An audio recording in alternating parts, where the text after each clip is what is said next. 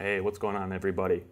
So I just wanted to give a brief overview of the Minolta Rokkor-X 50mm 1.7. This is something I just picked up last week. It's going to be being used on my new Sony a7 Mark II, which I have not received yet. I'm still waiting on it. I pre-ordered it and still waiting. So this is going to be, I was just kind of reading some reviews and, looking for a 50mm and kind of thought about, the 55mm Sony Zeiss lens, 1.8, 1.8. And I thought, that is a great lens. It's got unbelievable reviews from everybody I've read that 55mm is supposed to be spectacular. But I found a little article about that you could pick this up for cheap. Went on Amazon, or went on eBay, actually. No, it was Amazon. And found this one for like 30 bucks. And I got this adapter off Amazon. It's a Fotga, which is a Minolta mount to Sony NEX or E mount for like 12 bucks.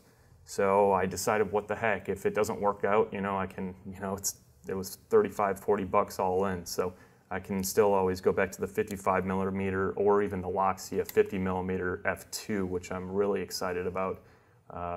And so we'll see. But so far, I love the look and feel of this lens. It's very cheap in price, but it feels so much better. I have my my 50mm 1.8 Canon here, and it just feels so much better in the hands than this 50mm 1.8 from Canon. Obviously, this is like $100 to buy. This is $35 to $40 to buy. The difference is you get focus autofocus with this. You do not get autofocus with this one. So it's all manual focus, but the good thing is the focus ring so far feels extremely nice. I mean, it's nothing out of this world, but it feels really nice for the price, and it's just, it feels good. So just want to give you a quick few looks into the lens. This is a very clean one. I mean, for 35 bucks or whatever, it's a very clean lens that I bought here, and I was pretty happy when it showed up and there's no dust inside that I can see. The lens elements look pristine.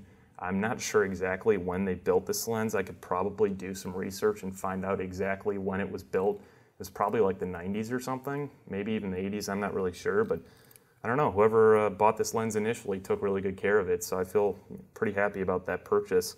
I don't know the image quality yet. That's something I will follow up and do a review of once I get the new A7 that I'm waiting for.